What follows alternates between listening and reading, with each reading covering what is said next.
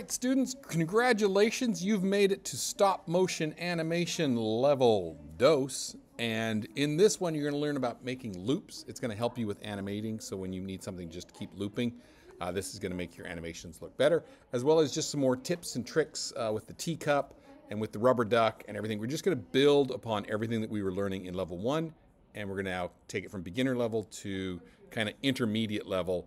And then if you come back for level 3, we're going to do really advanced level things when it comes to stop frame animation. So this is just really building upon your successes in the last Tech 2 and giving you some more complicated skills to kind of get your edge as an animator even better. Okay, good luck.